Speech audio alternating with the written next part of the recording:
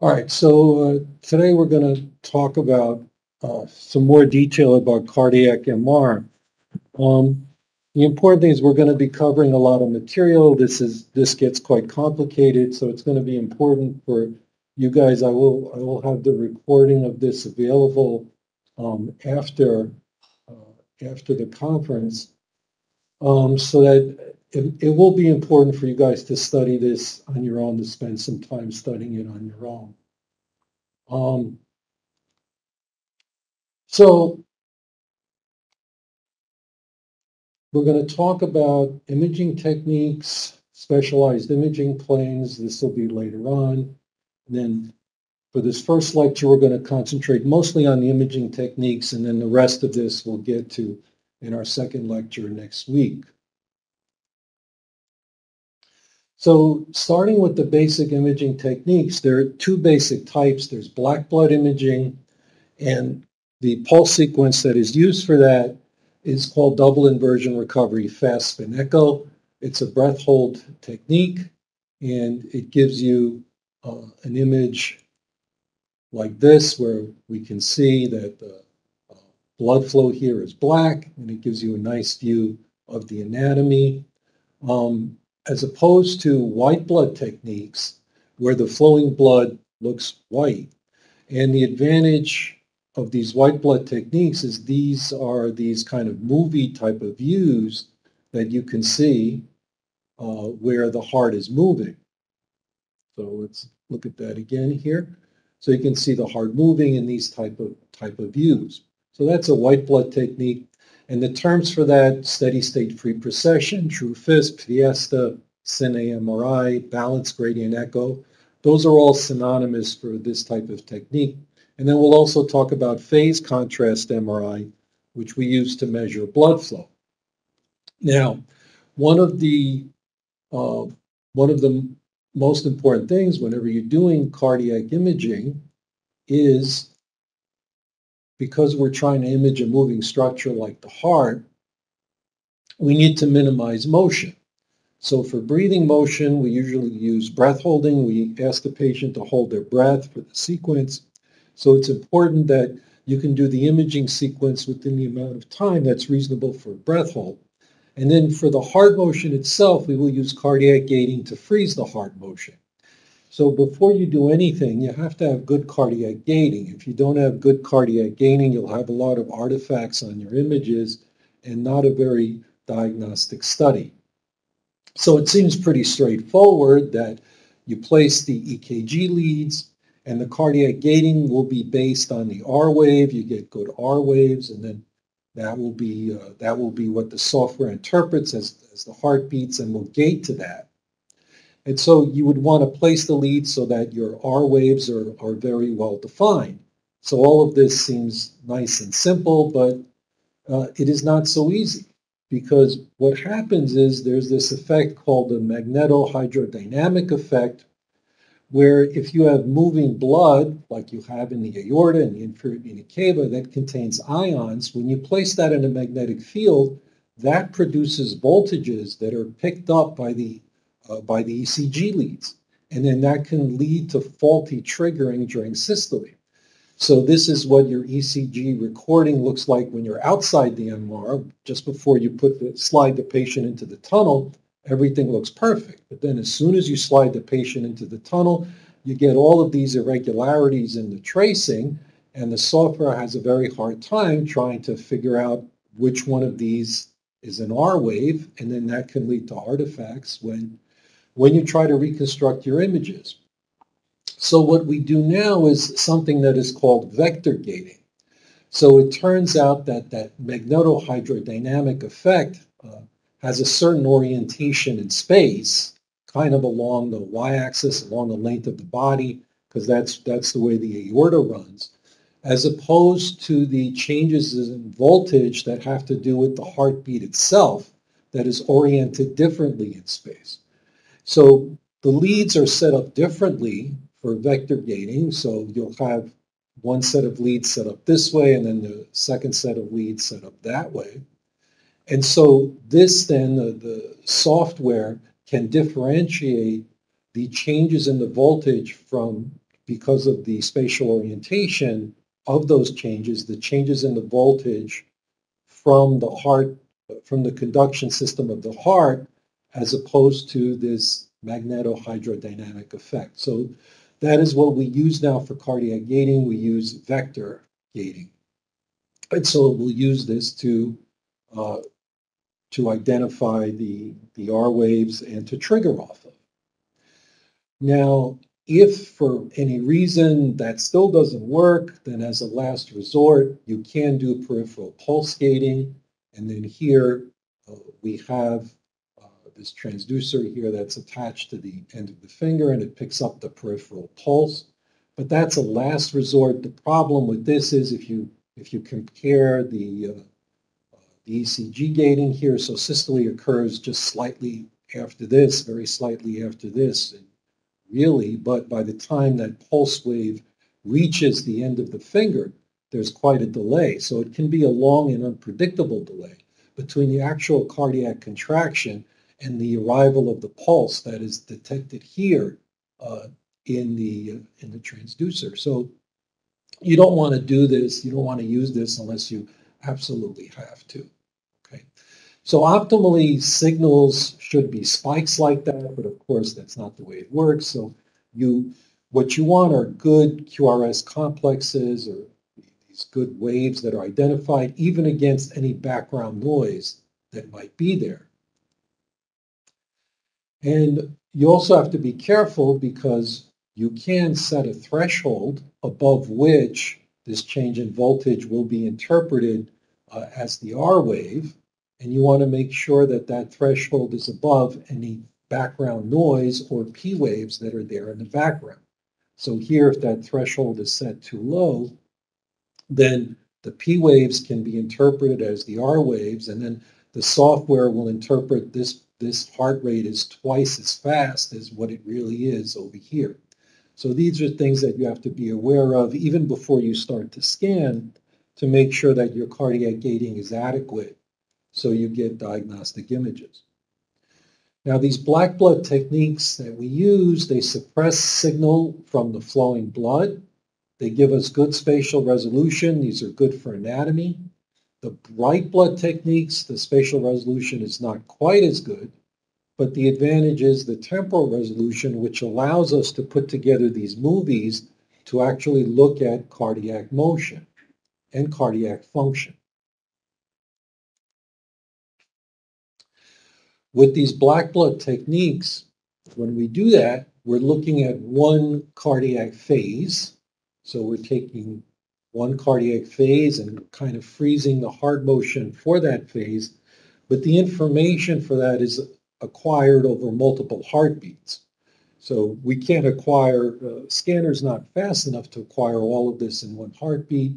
So because the heart returns to the same position here, we take the information from the same phase of the cardiac cycle in different heartbeats, and then put that together to generate your image.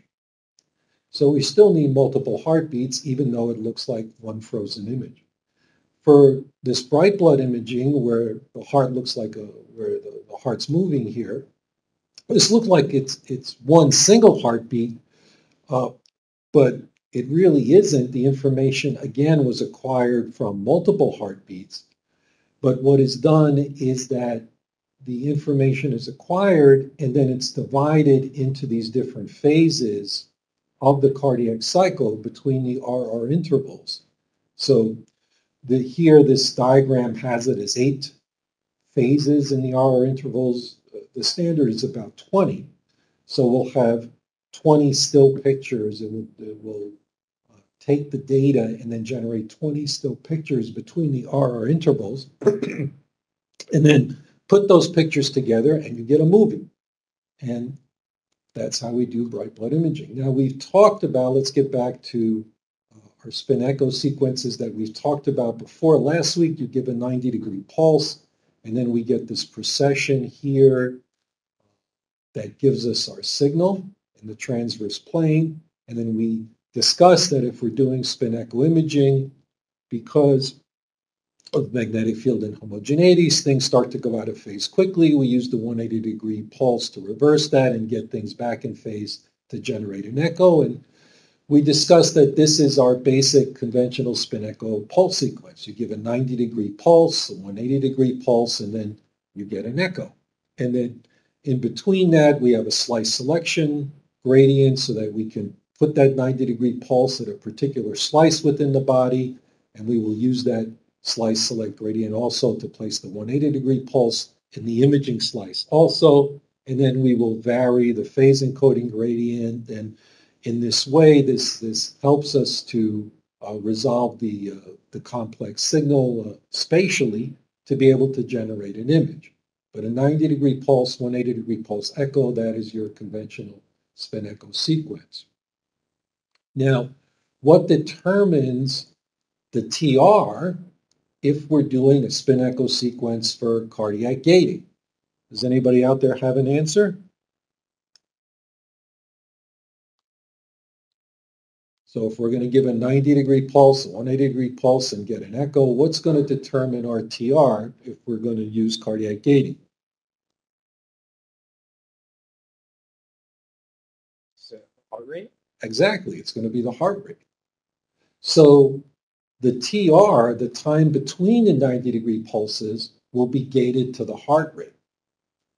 And so we will then acquire the information in here, in between, and over multiple heartbeats, we will put that information together to be able to generate an image.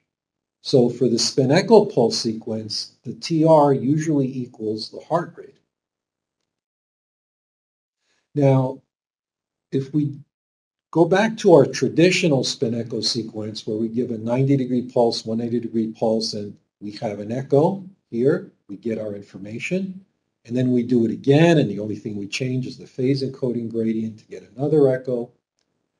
If the heart rate is 60 beats per minute, so it's beating 1 time per second, and we have 256 pixels along the phase encoding axis, how long would the scan take if we did it this way?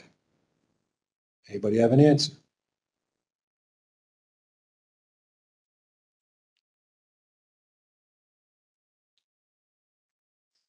If you have 256 pixels along the phase encoding axis, how many times, how many signals do you have to acquire before you have enough information to generate an image?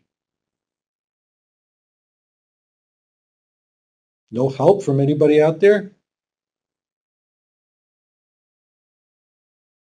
4 minutes. Yeah, why? Because we're changing.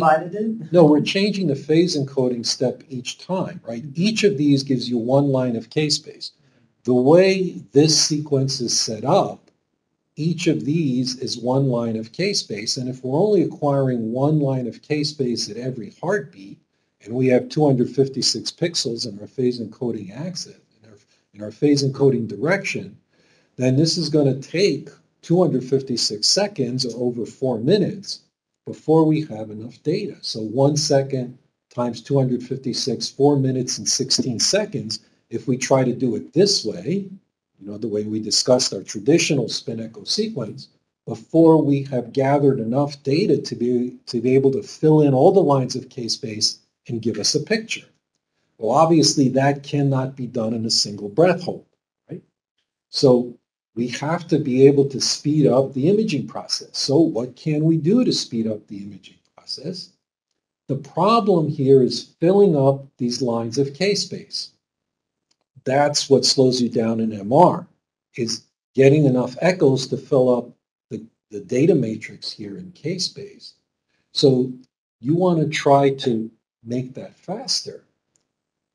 Since we have to obtain a separate echo for each phase encoding step, we have to come up with a way of doing this that speeds up the acquisition. And the way it's done with spin echo imaging is called fast spin echo, also called turbo spin echo. And then this speeds up the sequence enough so that we are able to obtain the image in a single breath hold. So how does this work? Well, we said that we need to change the phase encoding gradient each time to be able to acquire a line of K-space.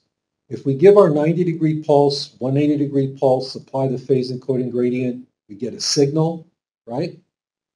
But what if before we apply the next 90-degree pulse, we apply another 180-degree pulse, and that will give us another signal, and then another 180-degree pulse gives us another signal. Each of these fills in one line of K-space. So instead of filling in one line of K-space after every single RF pulse, every single 90-degree pulse, we will fill in multiple lines of K-space between the 90-degree pulses. And so this enables us to fill up the data matrix faster and speeds up the acquisition. And in this pulse diagram, we've applied the phase encoding gradient. This is a rewinder to get the phases back to the beginning before you apply this, and then you apply the next phase encoding gradient, and then you counteract that before you apply the next phase encoding gradient. So the way this diagram is drawn here, instead of acquiring just one line of K-space between 90-degree pulses, here we have 1, 2, 3, 4 that are diagrammed here. So your conventional spin echo pulse sequence, 90-degree pulse, 180-degree pulse, echo, that's one line of K-space, 90-degree pulse, 180-degree pulse, echo, right? That's your second line of K-space. So this takes a long time because we have to wait for the 90-degree pulses before we can apply the 180-degree pulse. But with fast spin echo, 90-degree pulse, 180-degree pulse signal, 180-degree signal, 180-degree signal, 180-degree signal, before we get to our next 90-degree pulse. And then each time we've gotten these signals, we fill up one line of K-space in our data matrix. So the number of 180-degree pulses that you have sequentially in a row between 90-degree pulses, the term for that is the echo train length. That's the number of echoes between the 90-degree pulses. So if your TR is 1 second, if the patient has a heart rate of 60 beats per second, and your echo train length is 16, meaning that at every heartbeat, instead of acquiring one line of K-space, we're acquiring 16 lines of K-space. Now your imaging time, if we have to have enough data to fill in 256 pixels along the phase encoding axis, is 256 divided by 16, which is 16 seconds. And that is, a patient can hold their breath for 16 seconds. So that's how we can speed up the acquisition for a fast spin echo pulse sequence. So notice the echoes here that I have shown you. My question is a thought question. Why is the yellow signal here strongest? Shouldn't the signals get weaker after the 90-degree pulse? Shouldn't, because remember there's decay, right? Shouldn't the signal get weaker? Why is this the strongest signal? Does anybody have a suggestion? Centered? Is it because it's centered? No. No.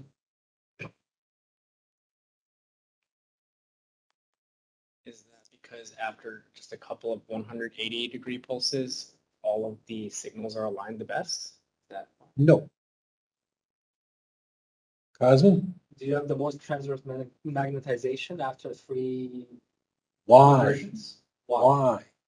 Look at there's a clue. If you look carefully at the pulse sequence itself, the clue is there. Look at the phase encoding gradients. What do you notice?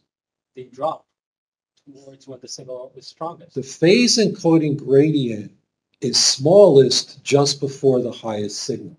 Remember, the phase encoding gradient puts things out of phase.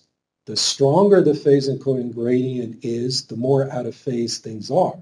The weaker the phase encoding gradient, the less out of phase things are.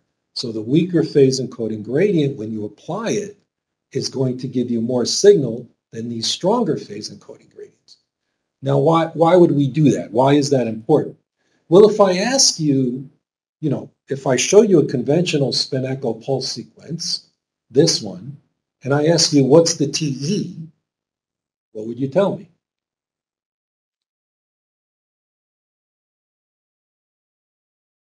There's only one right here, right?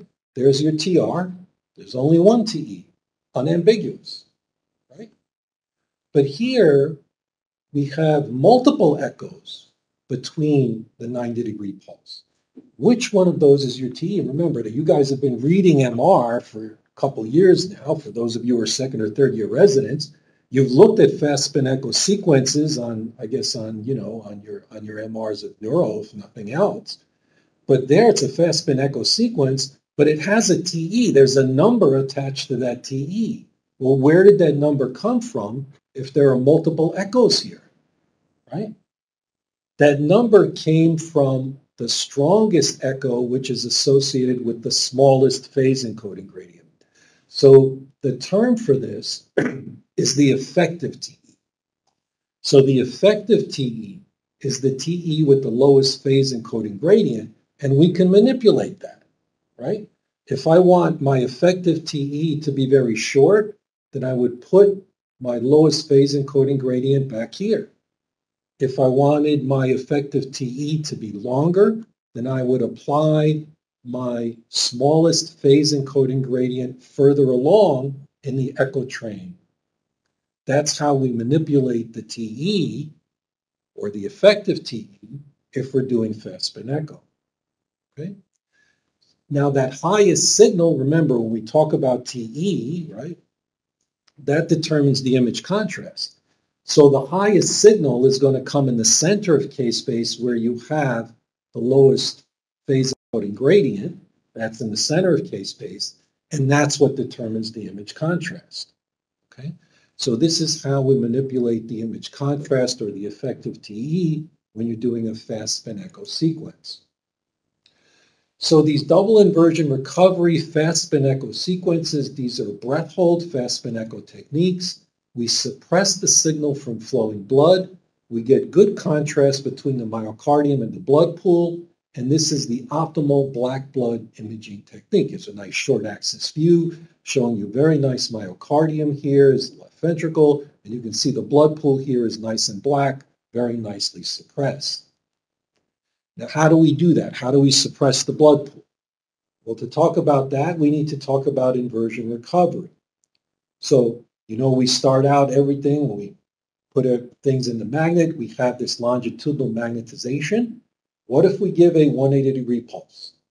After we give that 180-degree pulse, this longitudinal magnetization will recover over time.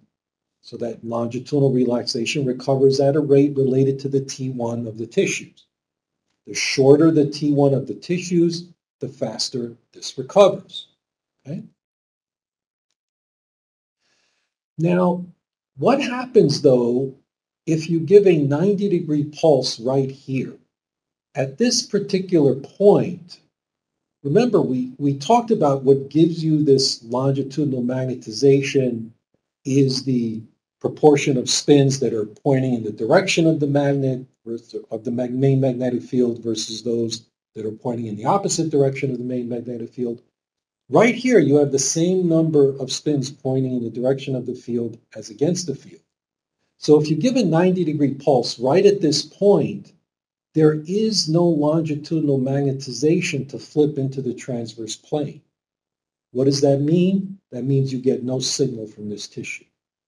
So you can suppress the signal from a particular tissue if you apply a 180-degree pulse, and then you wait for this null point, if you happen to know what it is, and then you give the 90-degree pulse right there, you get no signal, you suppress the signal from that tissue, because there's no longitudinal component here to flip into the transverse plane.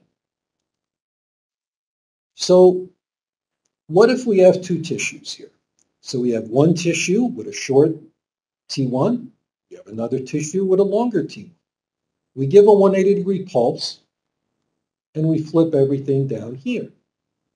Now, this recovers the longitudinal magnetization faster because it has a shorter T1. This tissue has a longer T1. This takes a little bit longer time. Right here, when it reaches the null point, we apply a 90-degree pulse. This flips into the transverse plane. We get signal from this tissue. We get no signal from this tissue.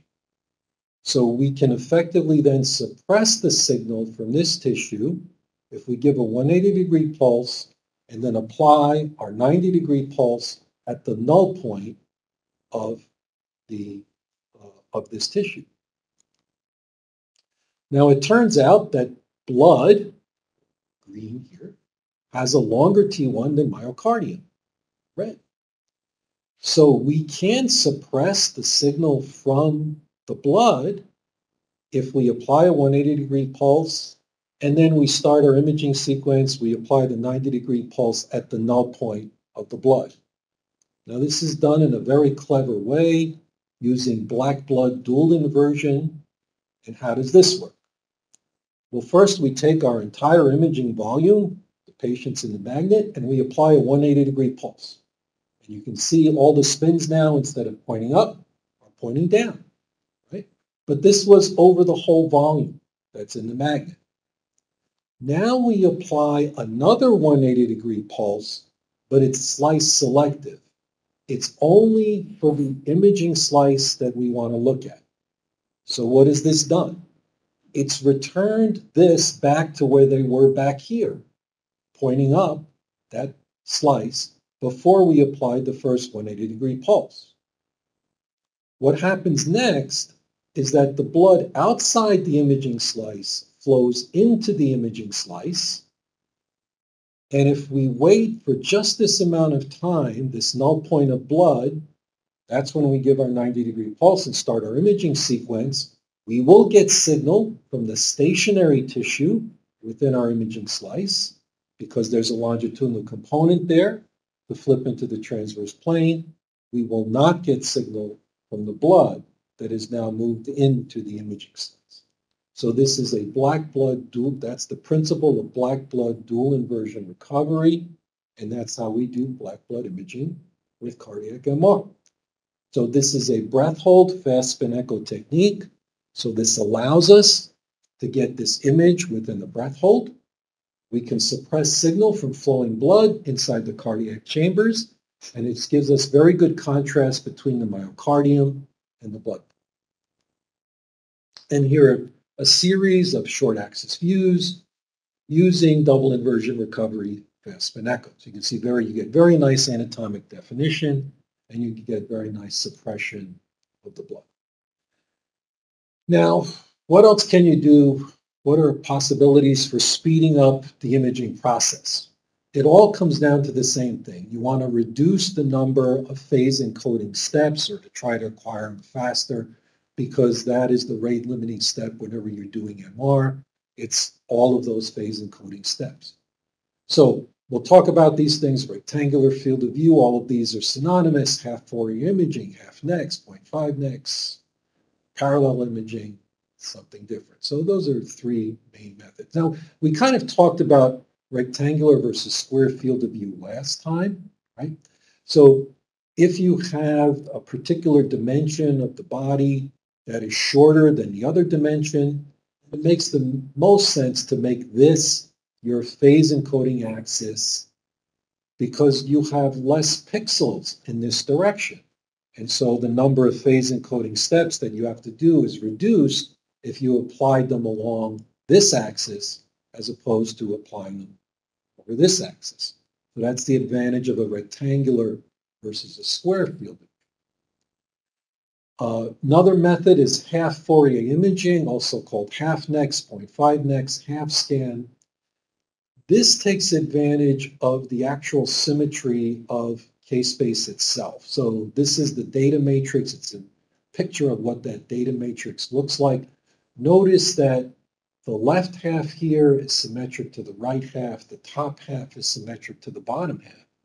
So if you've acquired a little bit more than half of this data matrix, you can fill in, or the computer software can estimate and fill in what the rest of it is based on this property of symmetry.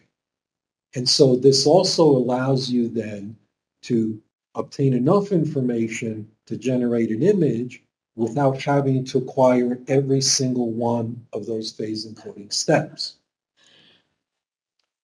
So usually this requires acquiring about 65% of the phase encoding steps, and once you've done that, the software applies this process of symmetry for this case-based data matrix and then fills in what the rest of it is supposed to look like, and then you have enough data to generate an image. The downside of this is that it does reduce the signal to noise because you haven't acquired all of the lines of case-based. I mean, you've kind of undersampled the data, so it does reduce the signal to noise, but it does speed up the acquisition. Now let me ask you this question, another slightly advanced question. Which axis here is the phase encoding axis? Is this the phase encoding axis, the vertical axis, or is this the phase encoding axis, the horizontal axis? Which is the phase encoding axis? Horizontal? Why? There's ghosting artifact? It's not, yeah, it's not ghosting artifact. The term, there is artifact. The term for this is what? What's the term? It's wrap. Yeah, phase wrap. There's this phase wrap artifact here, which only occurs along the phase encoding axis, okay? So it's called phase wrap artifact, and this occurs when the object is larger than the field of view along the phase encoding axis. So what I've done here in this image, I just cut off that part of the picture and moved it to the other side to show you how it really fits in nicely. It's really this part of the image, okay? This is really this part of the image that has been mismapped to the wrong side. And now I just cut it out, with Photoshop and moved it over here to show you what it's supposed to look like. So this occurs from undersampling along the phase encoding axis. And so why does this occur? It occurs when the object is larger than the field of view along the phase encoding axis. Now, what happens here is we talked about the phase encoding gradient along the phase encoding axis. It puts these things, so here if the phase encoding axis is going this way, going transverse across the image, all of these rows, by applying the phase encoding gradient, they're put slightly out of phase with each other. And you can see what that looks like here. And then when the data is acquired, the software uses that to be able to place the signals into the three-dimensional regions of space to give you your picture. But it assumes that everything came from the field of view. So you designate how many centimeters is your field of view before you do the scan. Then you do the scan, all of the data is acquired, and then the software reconstructs the image. But the assumption is that all of the echoes, all of the information came from within the field of view. If there's a part of the anatomy that is outside the field of view, by applying the phase encoding gradients, this is also affected by the phase encoding gradient here. And what is out here is minus 90 degrees gets mapped back into the field of view as 270 degrees on this side. And this part of the anatomy that is also outside the field of view out here at 450 degrees will get mismapped back over here at 90 degrees. So this will move to this side. So the software maps the signal that came from outside of the field of view back into the field of view. And that's what gives you that phase wraparound artifact. It usually doesn't occur along the frequency encoding axis because we oversample and we take account for that along the frequency encoding axis. Remember, the phase encoding axis costs you time. So if you wanted to acquire this data accurately, it would require more phase encoding steps and changing the field of view also. So another method to try to speed up the acquisition by acquiring fewer lines of K-space is called parallel imaging. And what is done here is instead of acquiring each single line of K-space, it skips alternate lines. So then you don't have to acquire every line of K-space. You can acquire just half the lines, and it speeds up your acquisition. Well, the problem with that is if you just took the data and then reconstructed an image, it gives you, because of all the undersampling, it gives you this terrible wraparound artifact where when the image is supposed to look like this, it looks like this, because essentially the software interprets that as a reduced field of view. So how can we fix that? So if you acquire every other line of K-space, your images actually would come out like this, but what we would like to do is to cut out these pieces and move them back to where they belong. This is called the unfolding problem in parallel imaging, to take these images and then convert them to this kind of image that, you know, we all want to look at. So how this is done is that there are these multiple coils. And what happens is that when the information is acquired, when these echoes are acquired, because these echoes are acquired in these, if we take this particular one, in these two coils simultaneously, because in anatomic space, this region of the anatomy is closer to this coil, the echo here is actually going to be stronger than it is in this coil. And the software can use that information to give you some anatomic location, to be able to say that, okay, this echo came from this region of space, this side of the anatomy, because it was stronger in this coil than it was in this coil. So that's taking advantage of coil sensitivity and converting that into localizing information by comparing the strength of the echoes simultaneously obtained within both coils.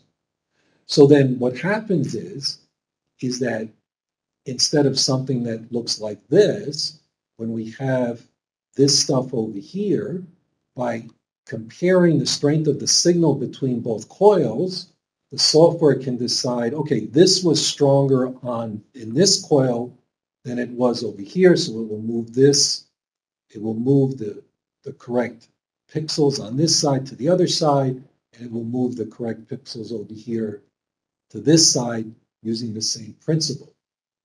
So this allows you to unfold the image. The disadvantage, again, whenever you reduce the number of phase encoding steps, you pay a penalty in terms of signal to noise. So that reduces your signal to noise by about 40%. And because you already have this terrible problem with the phase wrap artifact, your field of view must be larger than the object scanned. So you have to be very careful about that. If your field of view is too small, then you cannot salvage the image. So typically this reduces by a factor of 2 the imaging time using this principle. Okay, and so in GE this is called asset. So if you see the technologist saying, okay, we've turned asset on, they're using this to try to speed up the acquisition. Okay, so let's now move on to our radiant echo or bright blood imaging. So when we do these bright blood imaging and get these cinematic sequences, this gives us very good spatial resolution, very good temporal resolution, but the spatial resolution is not as good. This is good for functional analysis because we're going to use this to be able to look at wall motion and also to calculate stroke volumes and cardiac outputs. It demonstrates the blood flow as bright. That's why we call it bright blood imaging. And the other advantage of this is where you have turbulent flow, here this patient has aortic stenosis and regurg, you get these low signal jets where you have turbulent flow. And we can demonstrate that also within the images. So these are all synonymous, Cine, Flash, TrueFist, Fiesta, giving us these cinematic displays. And even though this looks like one heartbeat, again, the information was acquired over multiple heartbeats. So what we have here is a series of still images that was acquired over different phases of the cardiac cycle, and then those images are strung together in a cinematic fashion here to give you that movie. Now, this is done with retrospective cardiac gating, meaning that the data is acquired continuously at the same time as the ECG tracing here is acquired. And so the data is the cardiac cycle is separated into phases, and the data is binned into these different phases. And then an image is reconstructed for each one of these phases, a still image, and then those images are put together to give you a movie. So even though it looks like one heartbeat, the information came from multiple heartbeats that was strung together. Now, this does require rapid imaging, so this is done with gradient echo imaging, so it's not spin echo. It's a partial flip angle imaging. It's not a 90-degree flip angle. There is no 180-degree refocusing pulse. There's a dephasing and a rephasing pulse along the read axis here. So this is done with gradient echo imaging to generate the echoes that are used to obtain the information to fill the lines of K-space. Now, for each image, each image represents a separate phase of the cardiac cycle. So to be able to acquire enough data to be able to generate an image, we have to fill enough lines of K-space so that we have enough data to get this image and this image and this image and so on. So there are multiple lines of K-space. This is done in a fashion called a segmented K-space acquisition, where we have multiple lines of K-space are obtained for each phase of the cardiac cycle during each heartbeat. So what does that mean? The TRs in this sequence are very, very short, on the order of 3 milliseconds. So we'll have a TR and a signal, a TR and a signal, a TR and a signal, and it goes on continuously. And then we will take multiple signals here to put together for this phase, and then we will go on to the next phase and the next phase. The number of lines of K-space obtained at each phase of the cardiac cycle during each heartbeat, those are called the views per segment.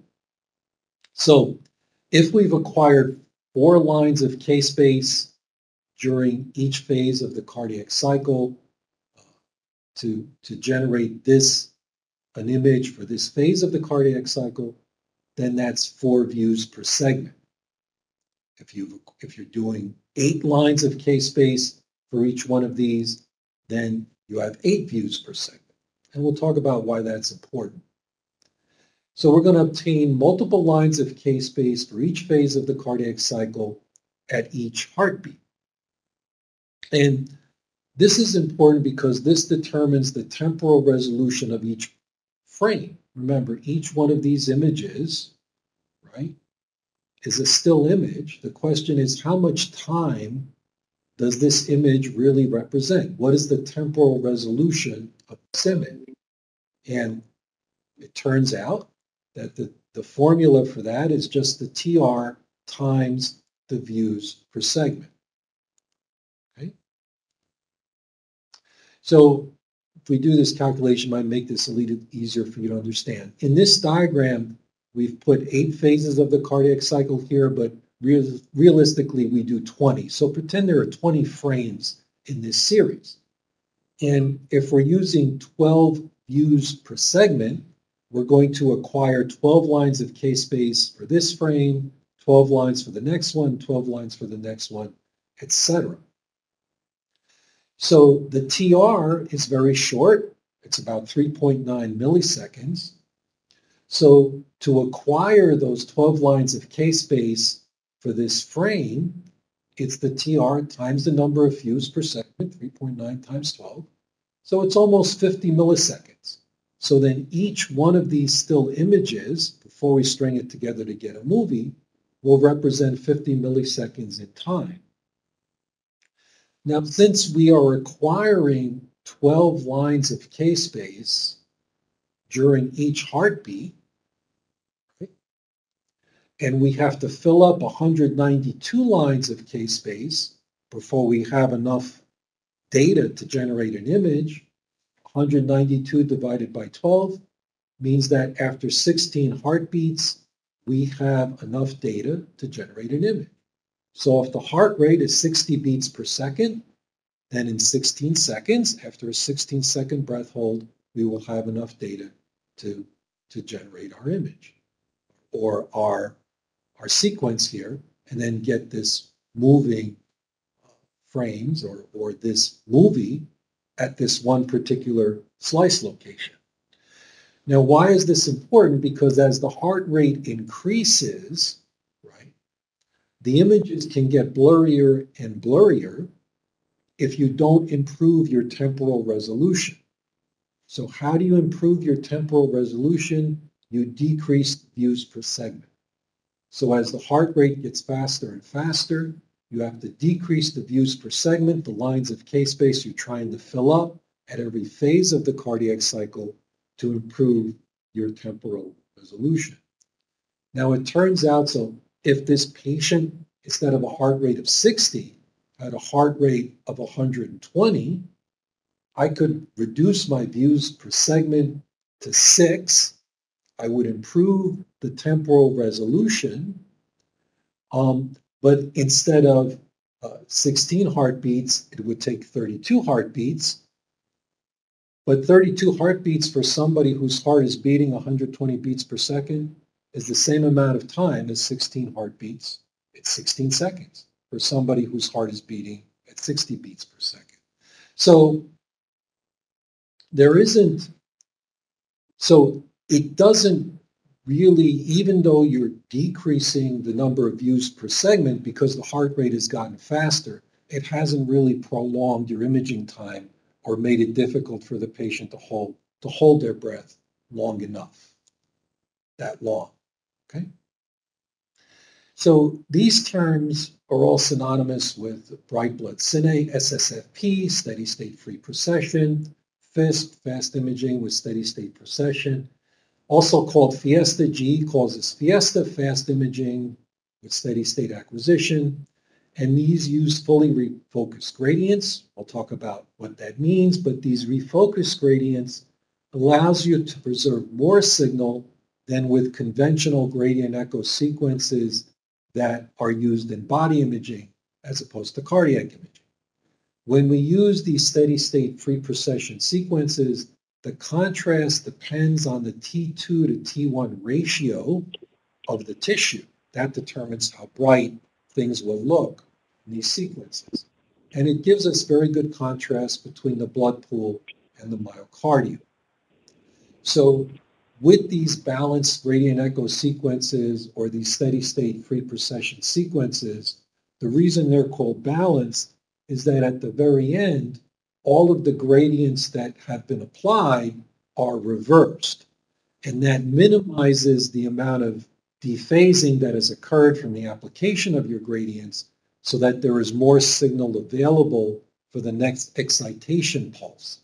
So that makes the tissues actually brighter and increases the signal to noise. So if you compare gradient echo sequences that you use in body imaging compared to these balanced gradient echo sequences that we use for cardiac imaging, notice that there's higher signal to noise here. Also notice that the fluid here, the pericardial effusion in this example is brighter. The blood pool itself is also brighter, okay? So fluid is brighter in these sequences, in these balanced gradient echo sequences. The blood pool is brighter, and we have more signal to noise when we're using these for cardiac imaging as opposed to the gradient echo sequences that are used for body imaging. And so when we compare the gradient echo sequences that are used for cardiac imaging, these have very short TR, very short TE, the flip angle is different, compared to body imaging, longer TR, longer TE, notice that higher signal to noise, fluid is bright. Fast gradients, better contrast, and the fluid is bright, so pericardial effusion will be bright on these cardiac imaging, in this software that we use for cardiac imaging. Okay, so now the next thing we're going to talk about is phase contrast imaging. Now, so far, what we've talked about, or what you're used to looking at when you're looking at an MR image, is a magnitude image.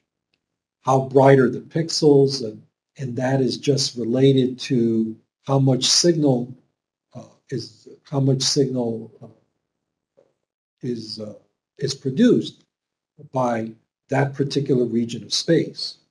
So what you're looking at here then is the magnitude of this vector for every single voxel that is going across, every single pixel that is going across. So here, if you look at the aorta, right, if we take 3 successive pixels, voxels, as we go across here, it's very bright because the magnitude of this vector is the same, so it looks very much the same.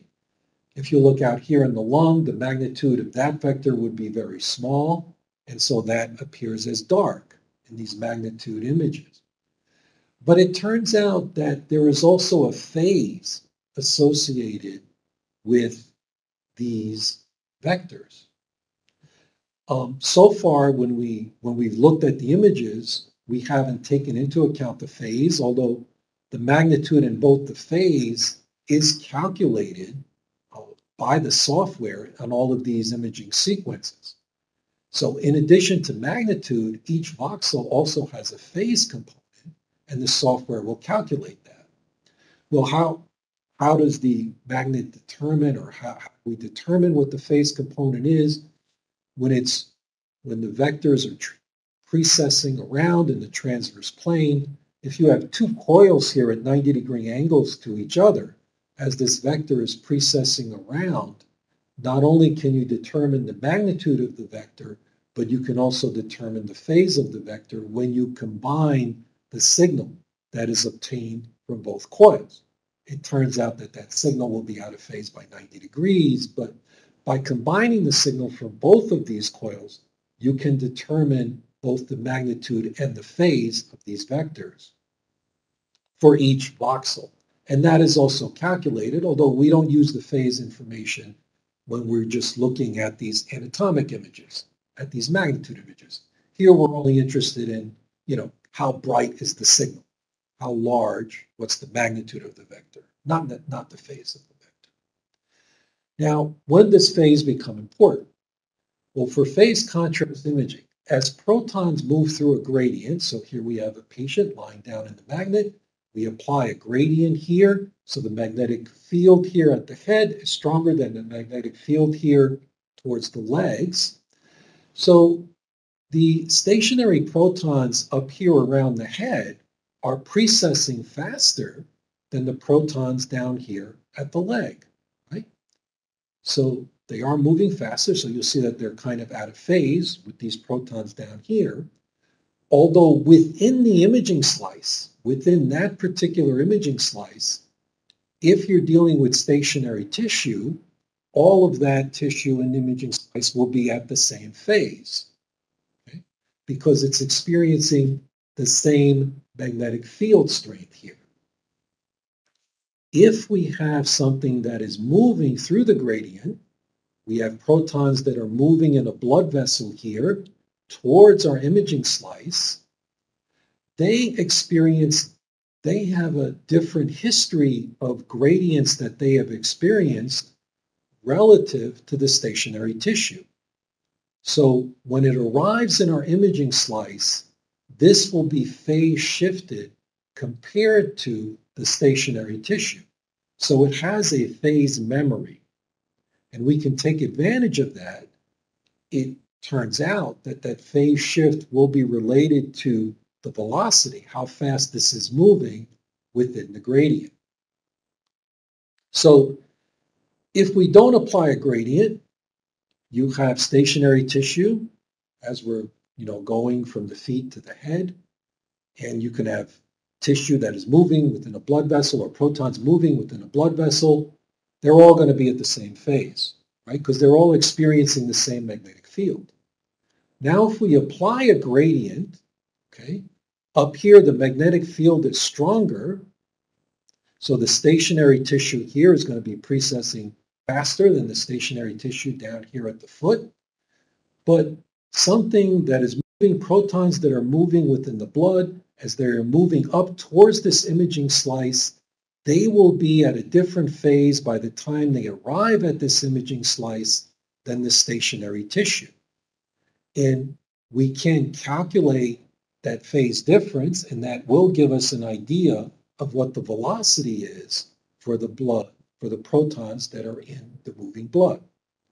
And this is done in a very clever way using bipolar gradients. So what does this mean? It means we're going to apply a gradient that increases here in this example from the head to the foot. So I've just put in some arbitrary numbers. So here we apply this gradient so it goes up towards the head. At the foot it's 1.4, in the middle it's 1.5, towards the head it's 1.6. And then we reverse it so that now at the foot it's 1.6, in the middle it's 1.5, and at the top it's 1.4. Well, what does this do to the stationary tissues? If we look at the stationary tissues, right, the average gradient that they have experienced after application of this bipolar gradient is the same throughout the anatomy. 1.4 plus 1.6 here at the foot, 3 divided by 2 is 1.5. So everywhere here, the average gradient that the stationary tissue has experienced is 1.5. So there is no phase shift. You see that they're all in the same phase. So we're looking at the transverse component here. But blood that is moving within the imaging slice has not experienced the same gradients as the stationary tissue. So when that blood arrives in our imaging slice, it will be out of phase now relative to the stationary tissue. We can measure that, and that gives us an idea of how fast this was moving. So the stationary spins know net phase shift. The moving spins acquire a phase shift relative to the stationary spins, and it turns out that's going to be proportional to their velocity. So this is where we get this terminology, velocity encoded phase contrast MRI. We have encoded the velocity of the moving protons by the phase shift. Now, this animation here nicely demonstrates it. So first, let's just look at the stationary spin. So you look at that stationary spin, we apply one gradient, then we apply the reverse gradient. You see that it goes back to where it started, right? So there is no net phase shift in the stationary spin. It goes back to where it started. And the same thing will be for the stationary spin up here within your imaging slice. But what happens to the blood that is moving? It moves up, and then when you apply the reverse gradient, because it's in the stronger part of that gradient, it is phase shifted quite a bit. And there's now a pretty big difference between the moving blood, the phase of the moving blood, and the phase of the stationary stationary tissue. Okay. So it turns out it's a little bit more complicated than that. The bipolar gradients are actually applied twice. It's reversed the second time, and that increases the imaging time. So when we're doing phase contrast, we have to acquire it twice, so that doubles the imaging time for this. The images are subtracted and the phase shifts are depicted as plus 180 to minus 180. So what does this mean, right? Here the blood is moving up, and here you see the phase shift is about 170 degrees, right? So that tells us the blood was moving that way. Had the blood been coming down the other direction, the phase shift would have been minus 170 degrees. So the phase shift will not only give you an idea of the velocity, but also gives you an idea of which way the blood is moving. Okay? Now, let me ask you this question. What happens, what would you do if the phase shift is greater than 180 degrees, right? Because it's the phase shift, it's that degree of phase shift that tells us what direction the blood is moving. So here's your thought question. If this shifted all the way over to here, greater than 180 degrees, what would you do to this bipolar gradient to be able to get that phase shift less than 180 degrees so that you can determine the direction the blood flow is moving? You understand the question?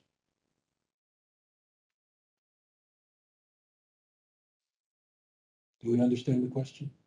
Instead of making it bipolar. No, so the problem is that we've said we want our phase shift to be less than 180 degrees because that will tell us the direction the blood is flowing. Mm-hmm. Here the phase shift was 170 degrees, so that told us the blood was flowing upwards.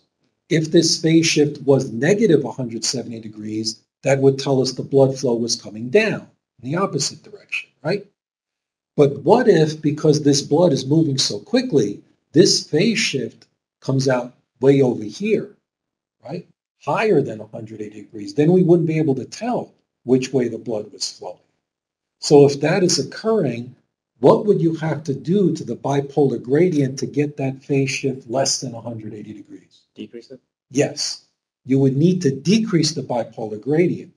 So you can see here that the strength of this bipolar gradient has to somehow be related to the velocity of this blood flow in order for you to get accurate information about the velocity and the direction of the blood flow. Okay?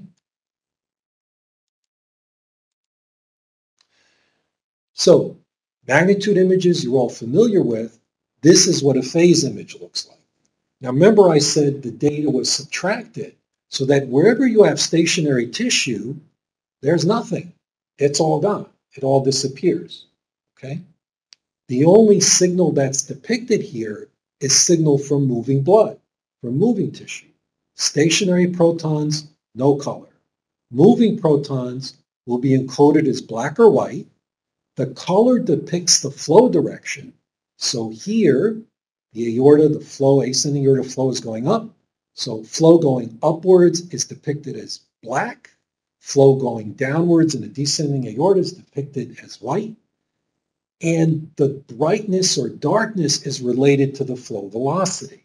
So notice in the SVC, the flow is going down, same direction as the aorta. So it is white, but it is not as white as the aorta because the flow velocity is less than the flow velocity in the aorta. This is exactly analogous to color Doppler ultrasound. This is the equivalent, the MR equivalent of color Doppler ultrasound, this 2D phase contrast MRI.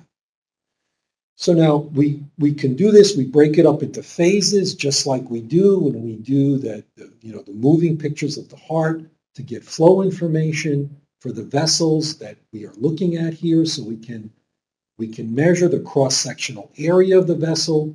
We can measure the average velocity of flow within that cross-sectional area, and that gives us the flow rate. So we can calculate the flow rates of these vessels. We calculate the average velocity in here. We calculate the area, multiply those two, you get the flow rate. Now, there's something called the velocity encoding gradient. Remember we were talking about that bipolar gradient? That has to be set properly in advance to avoid aliasing. So here where the velocity encoding gradient was set at 100 centimeters per second, notice that pixels are showing up white here when they should be black. That's because we said, remember, if the phase goes beyond 180 degrees, it is mismapped. Okay? This is called aliasing. So what we need to do is we need to set our flow encoding gradient or velocity encoding gradient proper to the actual flow velocity.